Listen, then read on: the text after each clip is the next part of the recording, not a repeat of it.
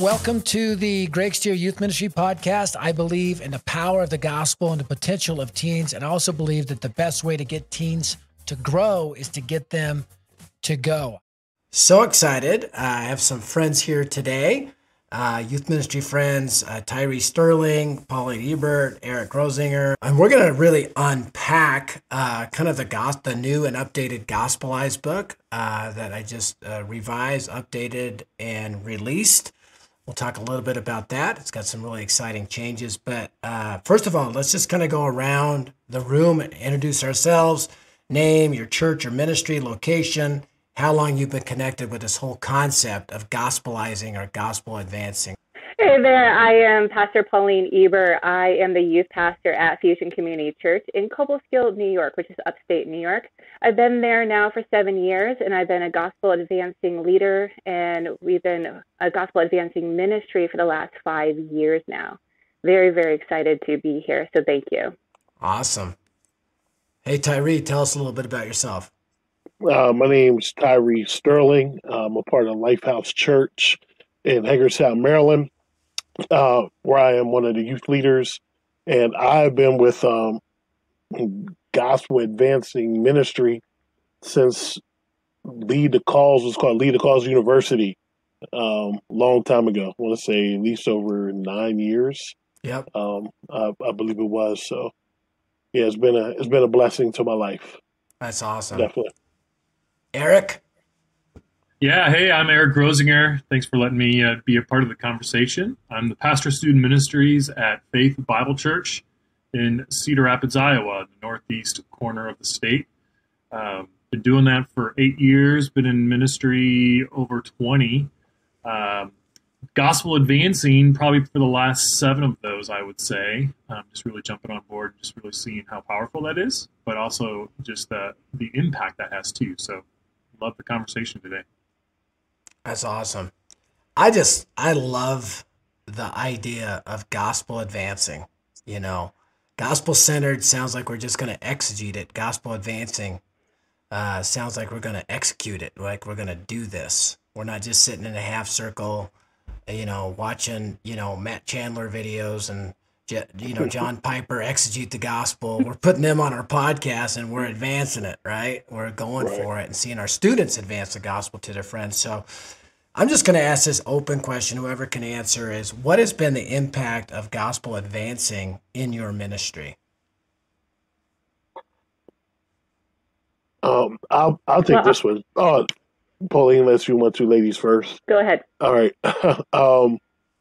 Well, as I look back, I was actually 2014 is when I got involved. So almost 10 years. And I was always the type to say, we got to get going. Like, Jesus is coming. Like, we need to get going. Like, what are we doing? Thinking discipleship is a group of people in a room talking about the things we already know and not doing what we should be doing. Yep. And it wasn't until I went to the Lead the Cause, when it was called Lead the Cause University, that I heard these 7 values. And I was like, this is exactly what I've been thinking about. I just didn't know how to articulate it. I had no idea how to put it into words. And during that session, there was a challenge involved where you had to write a bold vision. And you had to write this bold vision and it had to pass. Yeah, it was like a gauntlet. Like, your bold vision had to be good. If it wasn't good, you got put out of the room and told to rewrite it and come back. And I was like, oh, there the share is about that life.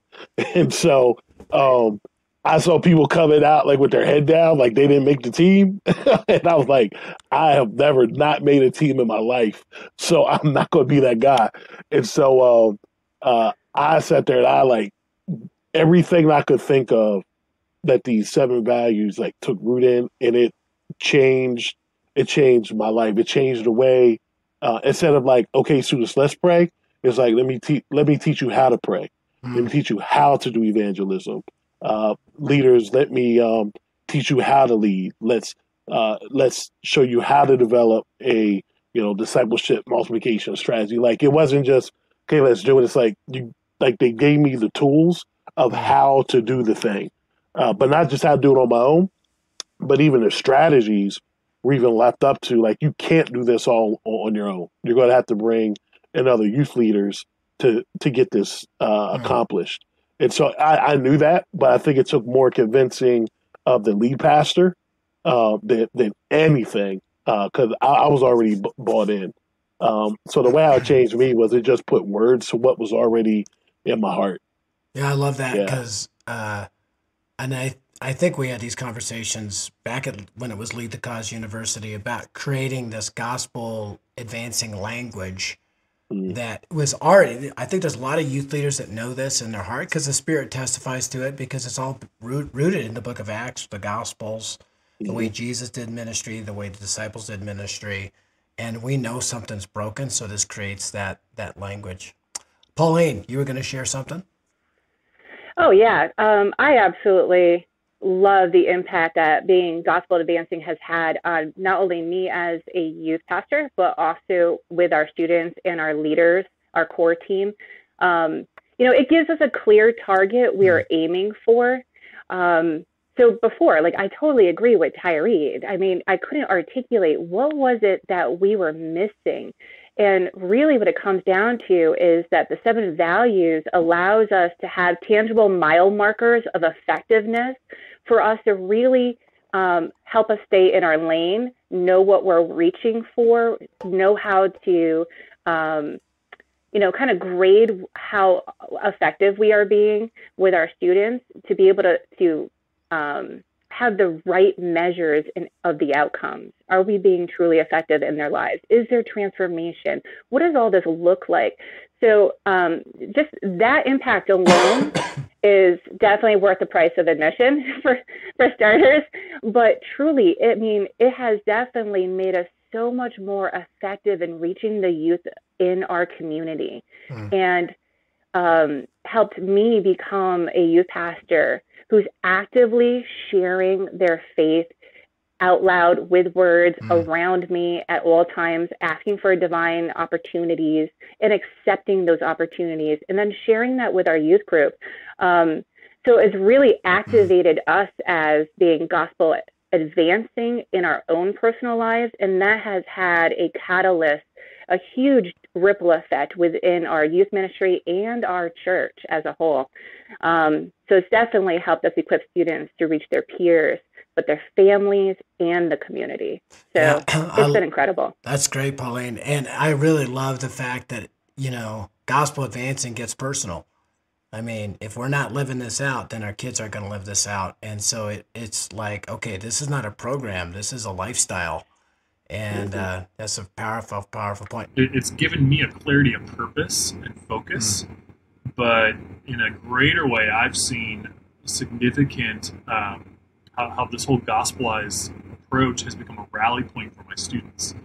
I remember we came back from Lead the Cause a number of years ago, and that's where some of these concepts were talked about, and the 7 values and a bold vision, and just some of these tangible ways. And so one of their goals as they came out of Lead the Cause was to walk through the gospelized book as students and unpack each of the 7 values in more detail. And so I remember the whole next semester of the school year, we sat downstairs on a Sunday after church, and we ordered pizza and Cokes, and we walked through every chapter of the gospelized book and the questions that were at the end of every chapter, and we unpacked it from a biblical framework, but also from a philosophical strategy standpoint. And then we got practical, and we evaluated our own ministry. And we said, what are we doing well in? How can we improve? And the students were owning it. And so it really became a rally point for them, and launched us into a whole new level of ministry that wasn't my doing, but our students doing it. And it transformed us. And it was me being the coach, not the quarterback. Yeah. I love that. And it's funny because Gospelized was not written with the teenage audience in mind, but as I think about the broader definition of youth leader, it's a leader of youth, which can be a full-time youth pastor, and it could be a senior in high school that's leading other youth to advance the gospel. So great. That's great. Well, here's my second question. Uh, actually, my third.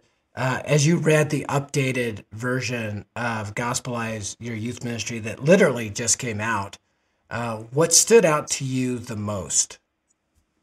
And whoever, I mean, all of you don't have to answer. I mean, but if all of you wanted, that's fine, or just a couple, that's fine. What stood out to you the most?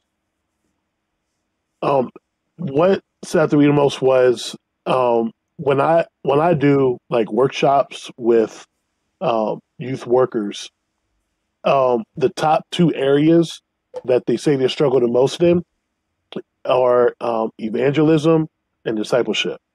And so there, I was it so it was almost like a no brainer to me to see, oh yeah, those two areas, like those two chapters, definitely had some more information added to them. Because I think if and it's like universal, doesn't matter what audience I'm in front of, right? Those two areas are the areas that they would say this is where we struggle the most, Yeah. and I think it's because they think, there's either two classes. It's either evangelism class or discipleship class. Like it's not the same thing. It's like Yeah. either or. And so either we have the evangelism course, but we don't do enough discipleship, or we do too much discipleship and we don't do evangelism. And so so when I saw that those two chapters um, had more added to them, I was like, yes, that's kind of like a no brainer.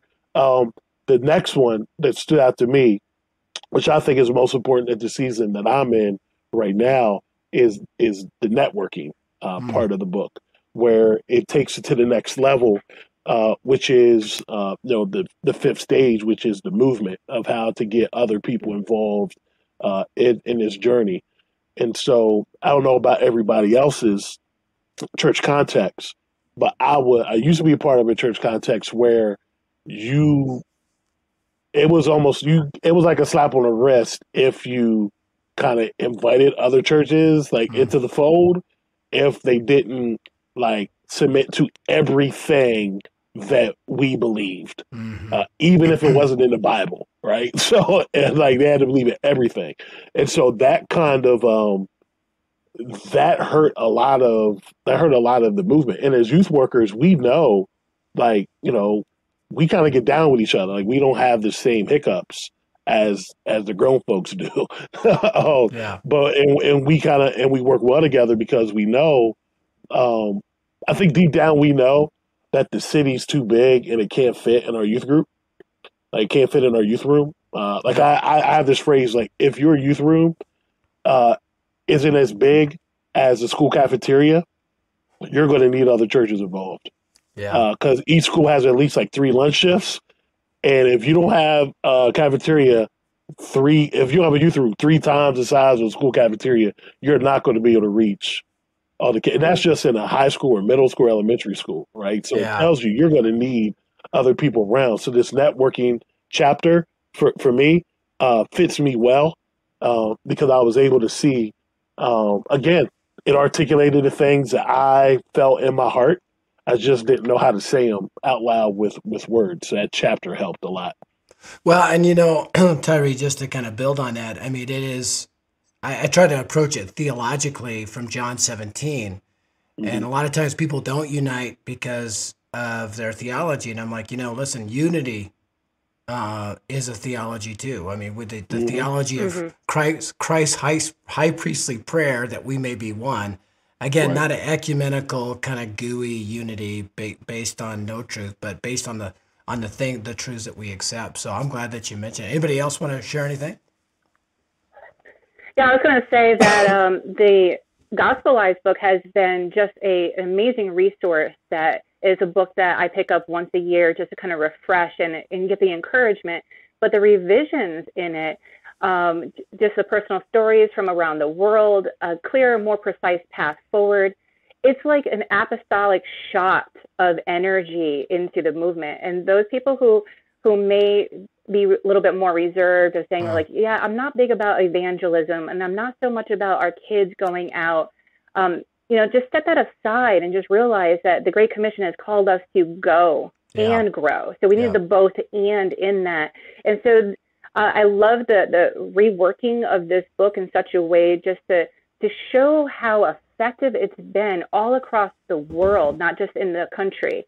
And so we could hear the stories of impact, and even sharing just the stories of impact with other students in the youth room is encouraging that they can be a part of something bigger and greater, and how they can do their part right here in their community. Love it. So I love that. That's great. Yeah. I just tell you this, it's encouraging for me.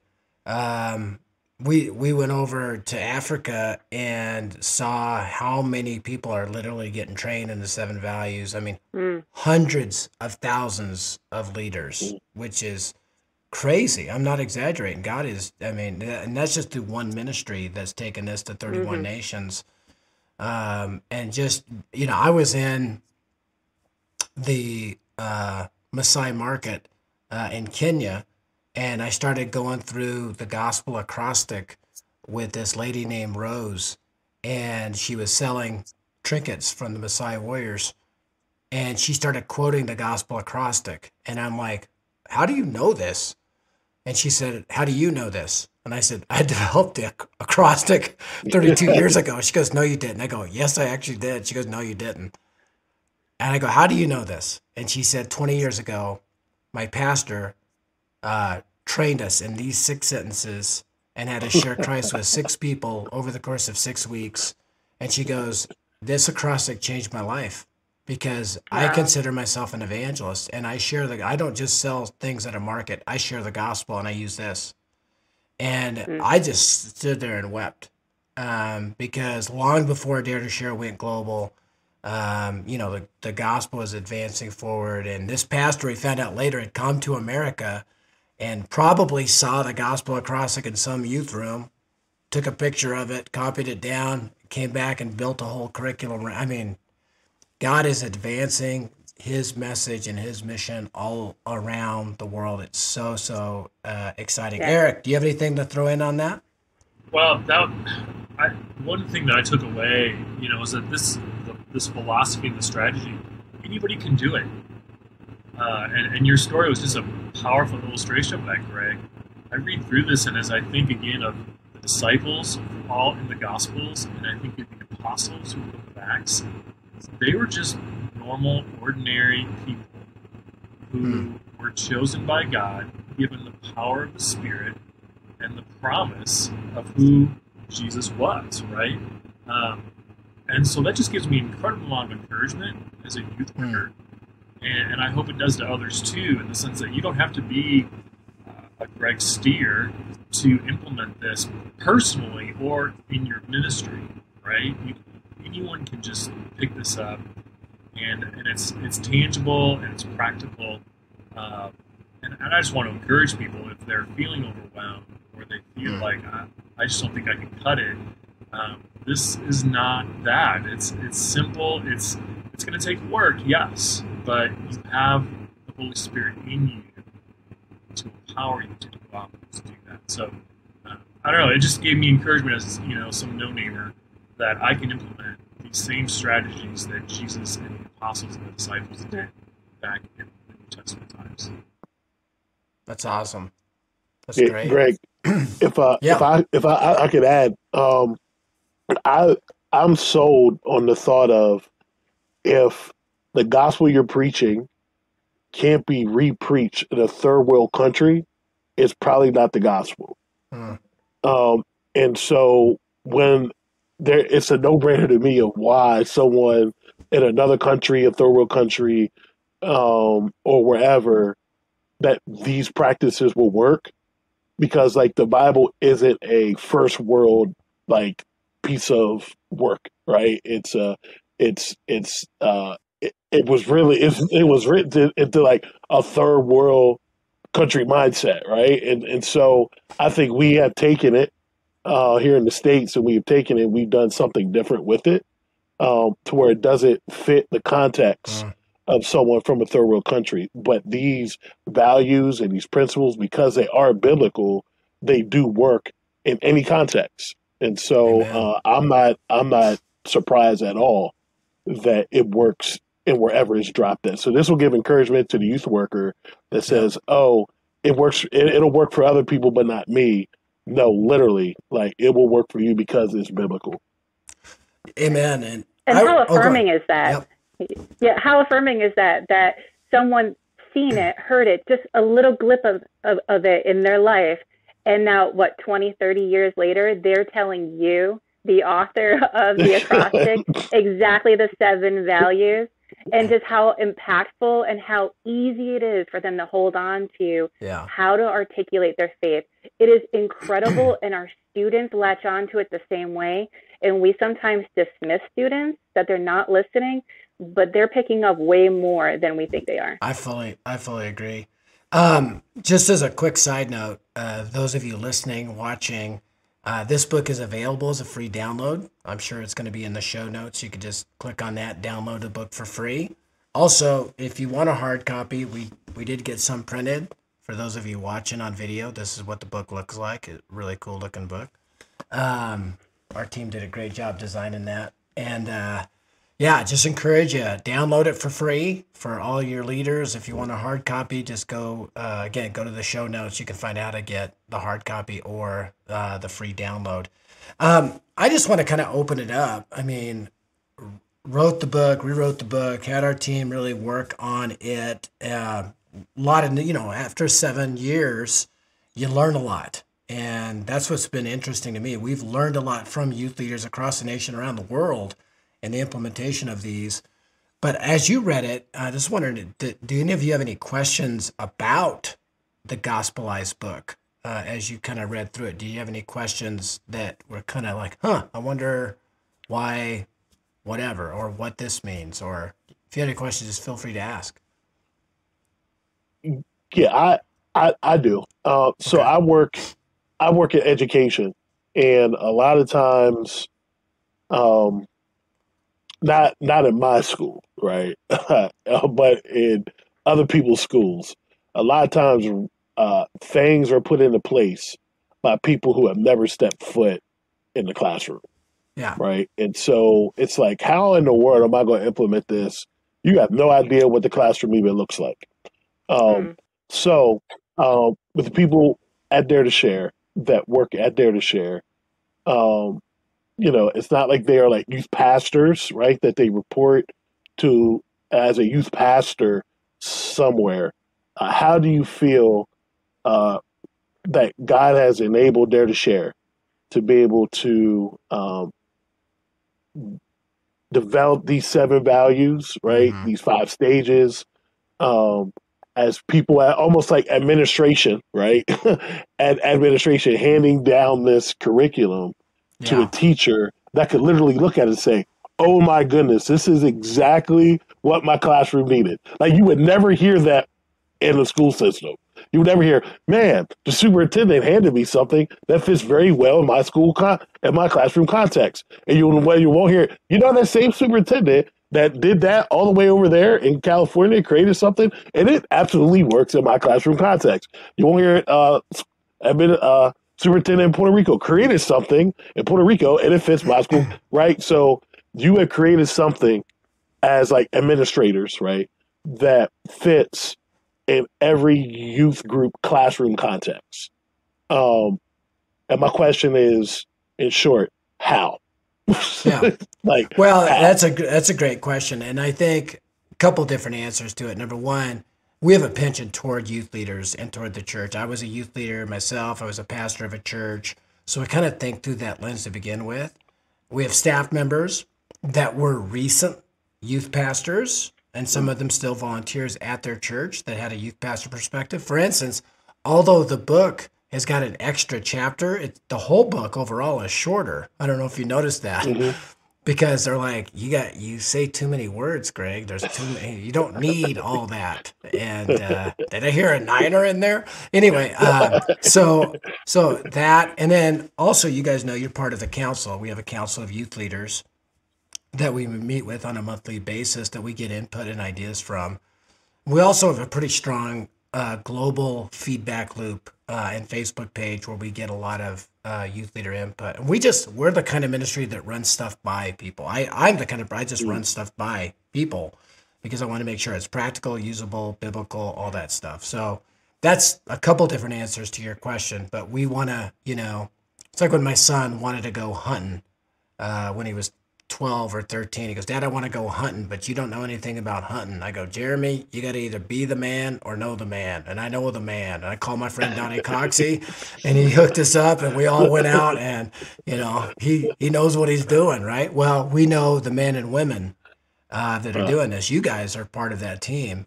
And other youth leaders that we lean into to get that feedback loop going to make sure it's practical and biblical and doable. So, yeah, good. Any other questions? Yeah.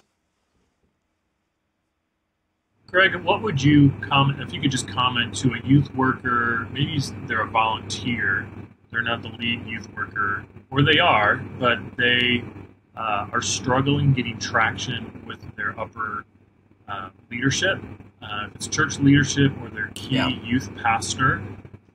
They get this book, they catch the vision, they're on track, but they're not in a position to personally implement it. How would you coach them? Yeah. How would you train them, give them insight on that to keep pressing on with this vision? Yeah, I would say, number one, pray. When Paul talks about in 2 Corinthians 10, about tearing down strongholds, he said, taking captive every thought, with the weapons we fight with are not the weapons of this world, but we tear down strongholds. We take captive every thought to make it obedient to Christ. He's actually talking about discipleship. He's talking about tearing down strongholds in the Corinthians' hearts and minds that were keeping them from spiritual growth. And I think that's what we need to do. We need to pray. And we need to persuade. We need to, pray for people, care for our leaders, and share this vision with them, and keep doing that until, it's like chopping down a tree. Keep chopping, and it doesn't usually come down in the first swing. You have to keep chopping, and eventually it falls down. And in the process, you get jacked, right? And the same way, we pray, we care, we share, we trust the Lord, we persevere until that stronghold falls. And in the process, our faith is growing stronger. So don't give up. Cast a vision. There's also the old Stephen Covey circle of influence and circle of concern, that you may have a huge circle of concern that this is not being implemented in your youth ministry, but a small circle of influence. Well, the rule of thumb is if you focus on your circle of concern, your circle of influence actually shrinks. But if you focus on your circle of influence, so maybe you're in charge of 5 middle school boys, well, start implementing these values with them. Just start praying for them, start giving them gospel urgency and fluency and strategy, and teaching them to pray for their friends. And as that grows, it's going to begin to crowd out that circle of concern, because the youth leader may be coming to you saying, hey, what are you doing with your small group? Because whatever it is, it's thriving. So just go with, grow where you're planted, and pray, pray, pray, pray. So good. Well, listen, as we're going to wrap up the podcast for today, running out of time here, but is there one piece of advice you would give to someone just starting out on their gospel advancing ministry journey? What one piece of advice would you give?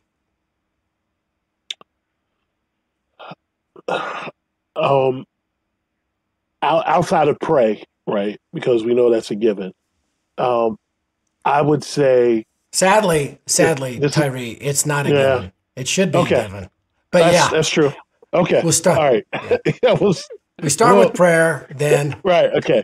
After prayer, and this is really going to sound like a plug. I honestly would say, join the Gospel Advancing Ministry Facebook page. There's a lot of groups out there, and you'll learn how to play a lot of really cool games, right? Like, your kids will be great at dodgeball, and it'll be awesome at 9 square, right? But when they graduate, they won't know how to share the gospel or do a Bible study with the person in their dorm room, right? But there's something different about this group of youth workers that are on this page. It's not, and it probably won't ever be 100,000 members, because like discipleship, not a lot of people show for discipleship. But what you'll find in this group is you'll find youth workers that are really about that life, Like they're Yeah. really about that grind. They're really about uh, not how do I lead this whole thing, but how do I involve my students, how to involve my leaders, and it lets you know that you're not alone and there's a community out there. I really think that's important, and I would say you can join both. I mean, you can. There's a need for Yeah, Facebook pages with games and curriculum. That's a necessary part, and I think community and camaraderie is great. I right, think at the same time, getting involved with Gospel Advancing Ministry Facebook page will give you ideas that you can share and actually share on those other pages to right. encourage them as they're doing youth ministry and curriculum that, hey, let's do it with a purpose and toward a goal. So important. I just recently joined this thing called Fit Fathers for old dads over 40 and 50 years old. I'm 57. And they got kind of this 30-day thing. It's pretty good. I'm enjoying it. But they have a Fit Fathers Brotherhood Facebook page, and they have a Fit Mothers Sisterhood Facebook Right. page, and they hold each other accountable and stuff. And I'm like, it just reminded me of the value of our Gospel Advancing Ministry Facebook page. We can pray for each other, hold each other accountable, and really help the youth leaders that are doing it well, that have got our veterans that have experience, helping these other youth leaders who are just brand new, like, where do I start? What do I do? So great first piece of advice, join the Gospel Advancing Ministry Facebook page. All right. Pauline, what piece of advice would you have for youth leaders? Yeah, I would just have to reiterate everything everybody's just said. Pray, implement the 7 values within your circle of influence, and don't do it alone. Whether you pull one person aside or you join a network altogether of people who are willing to do the 7 values and implement the gospel advancing philosophies within your youth ministry, don't do it alone. Do it with another youth pastor, youth leader. Yeah. Get a couple people at your church. You can always give us a call and reach out to any one of us at any point in time. We'd love to help you and come alongside of you. But there's others who want to join in the journey. It doesn't matter if you're the only church in the county or if you are one of several within a small town. There's somebody who's willing to go with the goers. Yeah. And in the process, you're going to see that level of influence grow. And you'll see the impact. And one of the things I was going to mention to you, Greg, was like, when are you going to revise this book in such a way where you take out youth ministry? Because this is practical for all of our ministry efforts everywhere. If you're a disciple of Jesus, you're gospel advancing. Yeah. End of story. And it doesn't matter if you're a teen or an adult. So this is going to be a huge movement, but it's going to be led by our teenagers. What's cool is I did a little hat tip in the new Gospelized to church-wide gospel advancing. I told the story of Coachella Valley and how the 60 churches in the Coachella Valley are all uniting together around the 7 values to create the biggest outreach, not only in the valley, but also to Coachella, the concert. Like when they come into town, now they're going to have a bunch of youth groups and adults trained and equipped. And we did a training over there. We had 150 show up. It was the week after Dare to Share Live, and they were probably average age 65. And they're like, and they all went out sharing the gospel and came back and shared stories. They're like, we're going to reach this city. I'm like, yeah. All right, Eric, what one piece of advice do you have?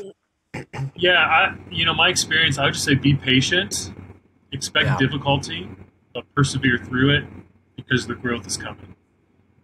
That's great. This is an adjustment for some people and for some church leadership, or even for students and parents. They have a different expectation or an approach, and so you got to be patient. You got to pray and you got to persevere and you got to expect the resistance is going to come, but keep that vision in mind that God has given you of what it means to enable, to equip, and unleash your students in your community. And hold tight to that. Don't let your grip go. So you got to be patient, and it's going to take some time. Yeah. Good, but it's worth it. And all good things it. are. Right? That's great. My one piece of advice would be, and I don't want this to sound self-serving, but it's a free ebook. So download the ebook and read it. Really process through it. You could take your whole team through it. There's questions at the end of every chapter. Process through, and to Eric's point, be patient. This is a marathon. This is not a sprint. This is not just a program. You're one and done. This is changing a culture, which takes tearing down strongholds, which takes prayer, which means you're going to get spiritual resistance against Satan. Some parents may not like where you're going. Some teenagers may not like where you're going, but you are the youth leader, so lead the way in the guidance of in the power of the Holy Spirit, and step at a time, doing all this. So, hey, thank you all for joining me on this podcast, and thank you for reading the book. Thank you for living this stuff out. I respect every single one of you.